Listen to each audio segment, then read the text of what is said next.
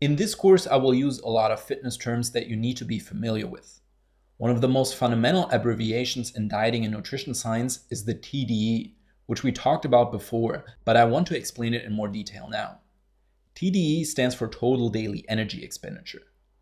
In layman's terms, your TDEE is the number of calories that your body burns in one day.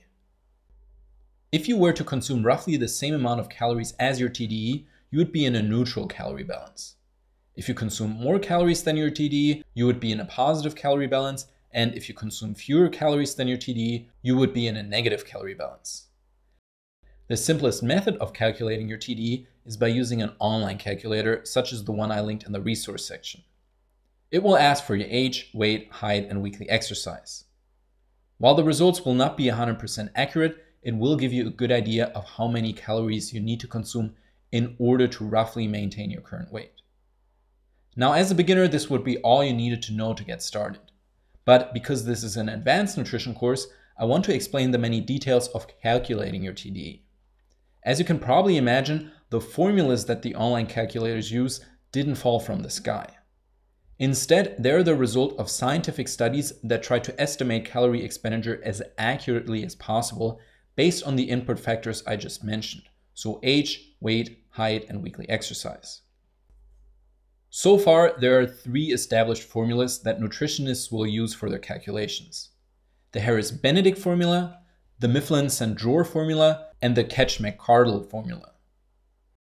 All of them work similarly in that they first calculate your basal metabolic rate, or BMR, and then add a certain number of calories on top, depending on how often you exercise. The basal metabolic rate is the number of calories needed while resting when the digestive system is inactive. It's like figuring out how much gas a car consumes while parked. In such a state, energy will be used only to maintain vital organs, which include the heart, lungs, kidneys, nervous system, intestines, liver, lungs, muscles, and skin. For most people, around 70% of total calories burned every day are due to basal metabolic rate. Physical activity makes up another 20% of calories, and 10% are used for the digestion of food. This is also known as thermogenesis.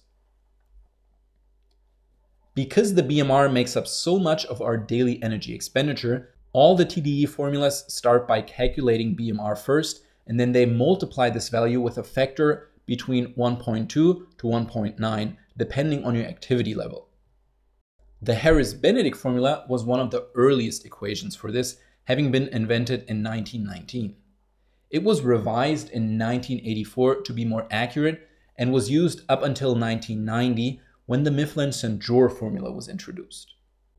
The third formula, the Katch-McArdle equation, is slightly different in that it takes lean body mass into account, something that the others don't. That means if you know your body fat percentage, it will be the most accurate, but if you don't, you cannot use it. Because most people don't know their exact body fat percentage, I usually recommend the Mifflin-St Jeor formula, which has been shown to be more accurate than the Harris-Benedict formula. Now, just in case you wanted to use the formulas yourself, I created a PDF with all 3 equations that you can find in the resource section. But because there are countless online calculators that do the work for you, you really don't have to do the calculations yourself. One last super simple way to roughly estimate your calorie needs is a rule of thumb developed by the University of Maryland. It's not as accurate as the 3 equations, but much simpler for quick estimates. For a moderately active man, multiply your weight in pounds by 14 or 15, and for an inactive man, multiply your weight in pounds by 13 to get your TDEE. For a moderately active woman, multiply your weight in pounds by 11 or 12, and for an inactive woman, multiply it by 10. So, for example, if you're a man, train regularly at the gym, and weigh 180 pounds, you would simply multiply 180 by 14 and then 180 by 15 to get a range of 2,520 to 2,700 calories to get a good first estimate of your TDEE.